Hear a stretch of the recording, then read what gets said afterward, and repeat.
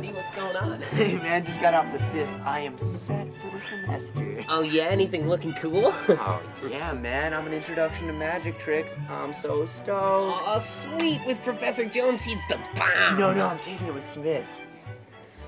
Oh. Well, good luck with that. Wait, what's wrong with Smith? Dude, have you not checked him out on Rate My Professors? He's got all ones. Yeah, #1. Yeah, I want my professors to be #1. No, 1 out of 5.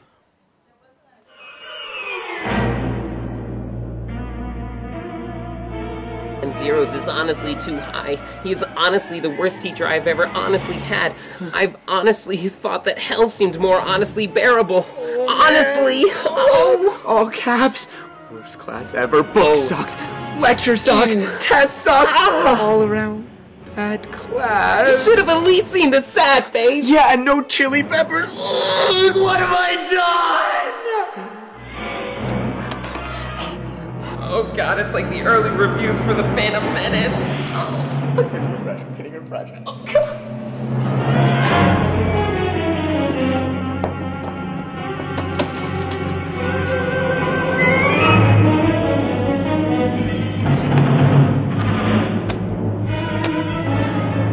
Hold your horses, boys. Is that you, Great Gazoo? Oh no, my son. It's your loyal narrator.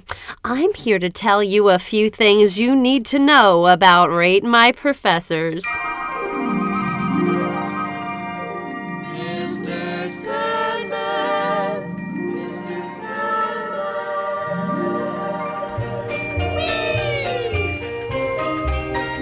Mr. Sandman, bring me a dream.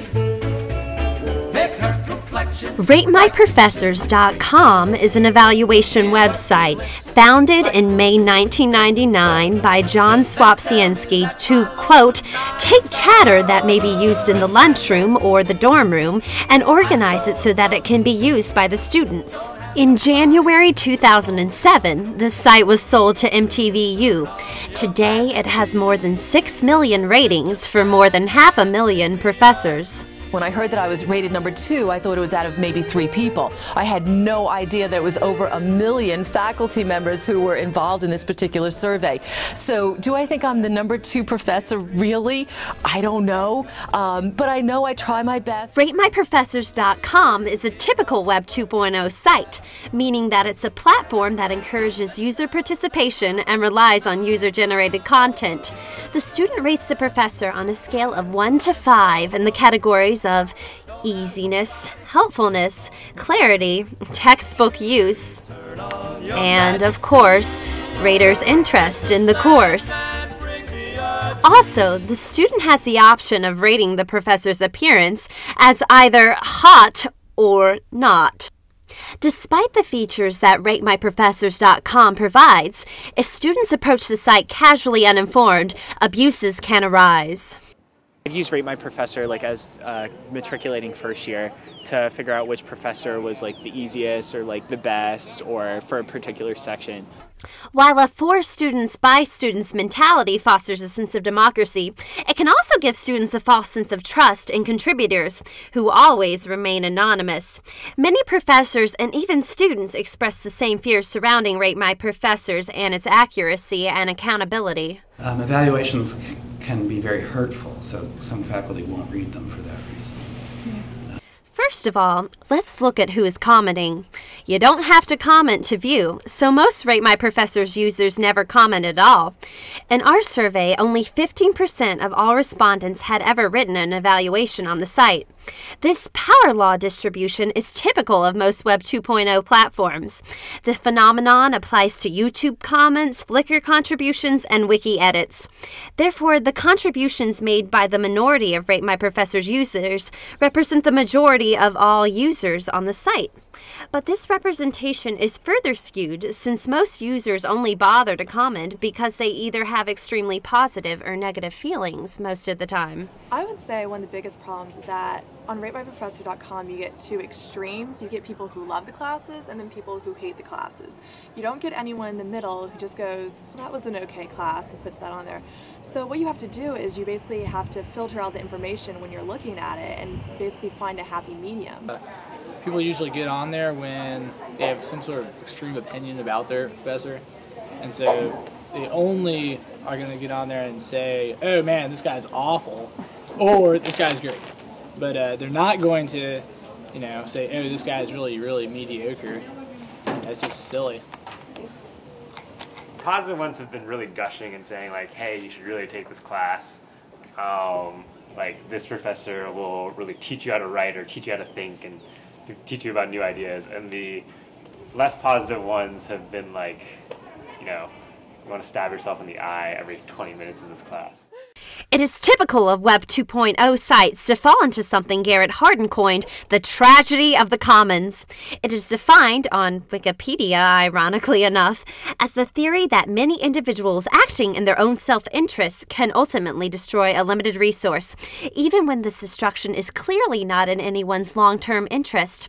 So, basically, the minority of Rate My Professor's users that share the site can potentially skew the ratings out of their own self-interest, even though the results benefit no one. The rating system is problematic, even for users with the best of intentions.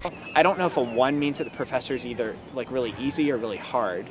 So that's really confusing. I still don't know what that means. I don't know if a 5 is hard or if a 5 is easy. And just so you know, Jeff, 5s are the best. Oh, my lucky stars. Okay.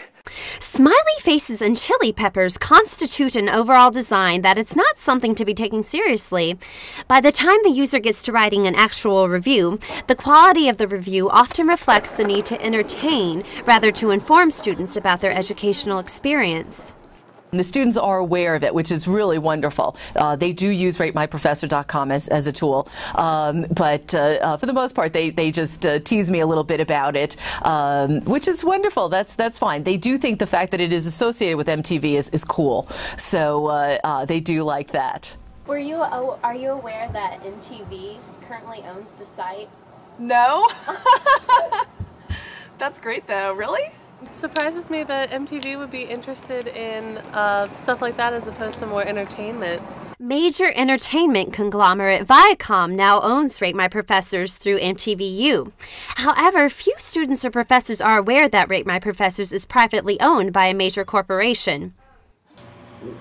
The fact that it is owned by MTV, which means it's owned by Viacom, isn't it? Yes. Yeah. Is really troubling, because then you're talking about a major media corporation trying to figure out a way to make money off of what is essentially an unreliable and I think irresponsible way of rating and figuring out the quality of instruction in the classroom. MTV was probably attracted to the site because the content has always been of a spectacular, entertaining value, in addition to the traffic of its target audience, of course. Indeed, the original content mirrors the medium around which the site was created, to organize and extend classroom chatter and gossip into an online forum. So, boys, how do you feel about Rate My Professors now that I've shed a bit more light on the subject? So, I don't get it. Is Rate My Professors bad? Should we stop using it so we don't create a tragedy of the commons or whatever that old guy said? Oh no, my boys. As with any Web 2.0 platform, we need to be well-informed users and critical about the uses and abuses of the site. Oh, gee. Thanks, narrator. Well, Jeff, maybe you don't need to be worried about your magic class after all. Yeah, maybe the guys who rated him were just a bunch of tricksters themselves. Maybe I'll be okay after all.